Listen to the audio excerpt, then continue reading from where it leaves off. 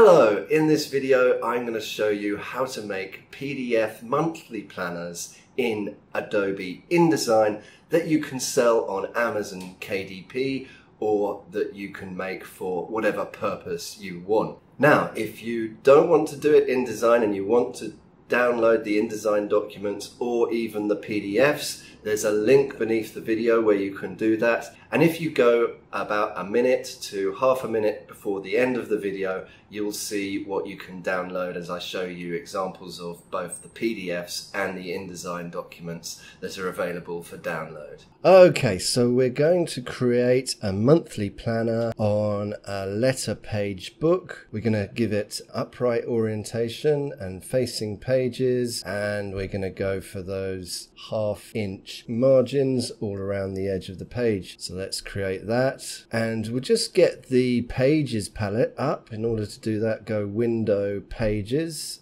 And because we're creating a monthly planner and we're going to put a month on each page, let's just do the template on the master pages so we can repeat it on the pages throughout the document. Just going to close that palette now because we don't need it anymore, and move that over, holding down the space bar to get that hand up so you can move the pages around. Now let's just create a little text box. It's going to be snapping to the edge of the margins. If you wanted to turn that off, you would go to View, Grids and Guides and uncheck that snap to guides, but I always think it's useful to have it snap to guides and snap to the edges. It just helps while you're designing things. So we'll put January 2020. I'll just get another font.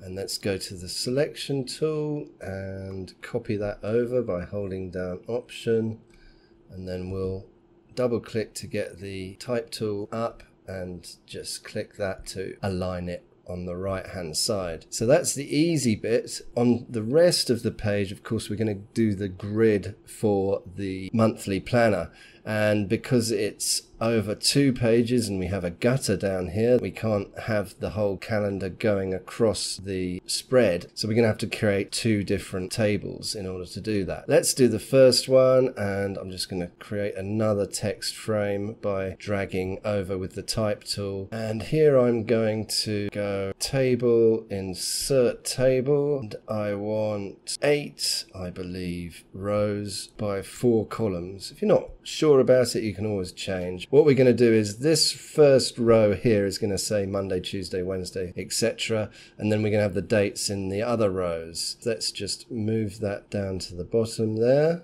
And then we'll select all of the rows but the top one.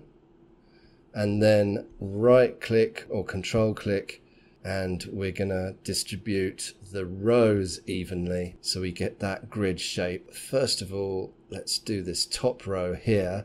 What I'm actually going to do is make this one black and have the text in white. So if you're changing around the colors like that, then it's a good idea to get the swatches palette up. At the moment we can see the fill of that is none and the stroke is black, but what we want to do is make the stroke white and the fill black, and it looks like it's white there, but that's just because I've selected it. If I click in it, then we'll see that it is black. So I'm going to click off the document and go W, and what that does is that just hides all the guides and just gives you a better sort of preview of how the design's going to look.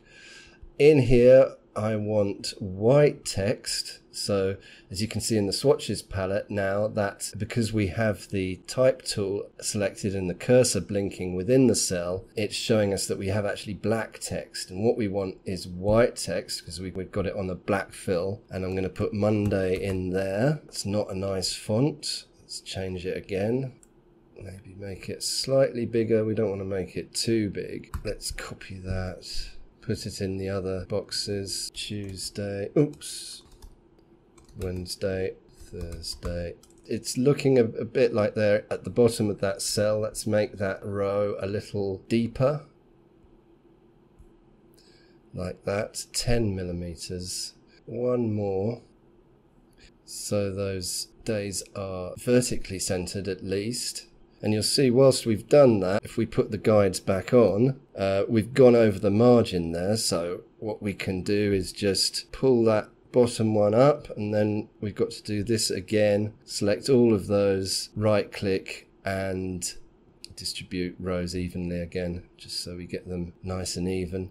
And then let's just copy that over here, holding down Option, using the Move tool. And of course this one's now going to be Friday, Saturday, Sunday, and we've run out of days, so close the swatch palette and select the whole of that column there, and then just again right click and delete column. So now we've got it more or less, but what I'm going to do is I'm going to put dates in the corners here of all the cells. So in order to do that, what I'm going to do, I don't often do this, but I'm going to go into the layers palette and I'm going to make a new layer by clicking on that icon down in the bottom of the layers palette, and I'm going to lock that layer. So the layer that I've done all the artwork on, if I click on the eye icon to make it disappear, that's all on layer 1.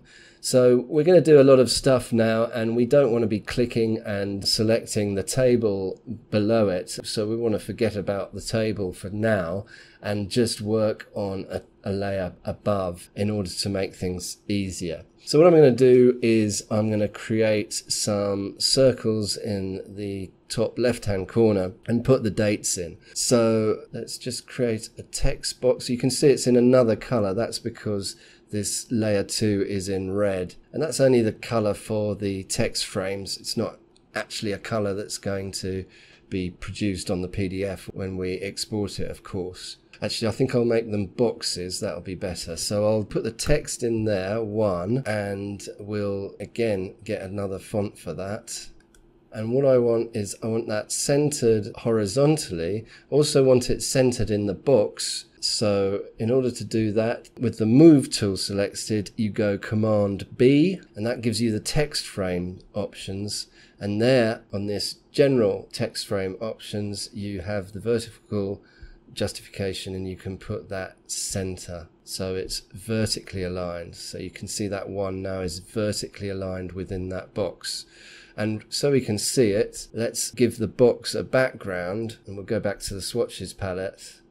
And you can see at the moment the text frame or the text box has no fill and no stroke, and we're going to give it a slight fill of 10% black. So if we zoom in there, that's Command Spacebar, you'll see that the 1 actually isn't very well vertically centered. So what we'll do is we'll just select that, and then in the text palette, we go Command T, that gets the text palette up. We can baseline shift it up here. It's a bit of a cheat by only 1 point. I think that's going to be enough. All right, that's good. And that means all of our numbers now will be centered in the box. And now we're going to create those numbers on all the pages.